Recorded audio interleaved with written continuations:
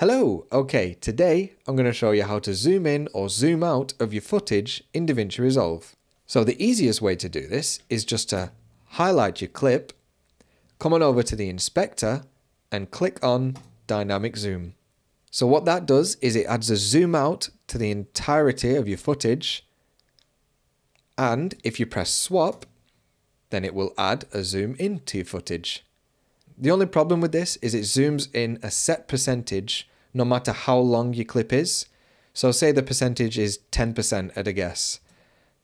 That's going to be a nice slow zoom because this clip is so long, so it works really well.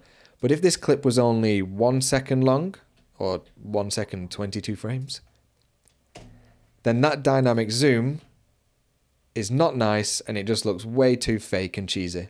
So most of the time what you want to do is add the zoom manually yourself. Okay, and to do this you would go to the start of your clip, come on over to the inspector tab and press this little diamond next to the zoom, which is a keyframe. Then you'd go to the end of your clip and play with the zoom parameters a little bit. So I'm going to zoom in about that much. Let's have a look at that.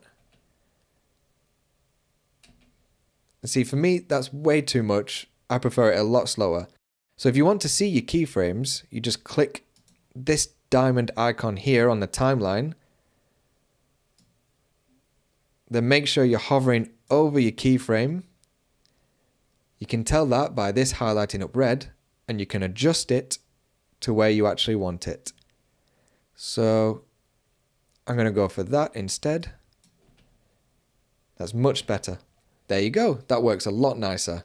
So I'll just show you the difference between these two clips. The first one is without any zoom on it.